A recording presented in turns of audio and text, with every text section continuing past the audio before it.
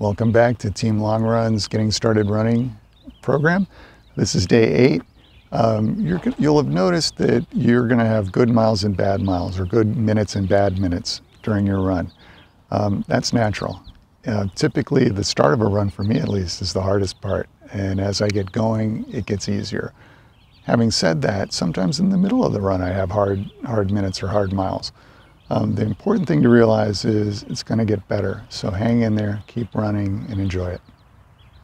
Today's strength exercise is to find a short, steep hill, okay, no more than 10 yards, and go up it as fast as you can and walk down, up as fast as you can and walk down 10 times. If you live in an area with no hills, find some stairs and go up the stairs 2 at a time.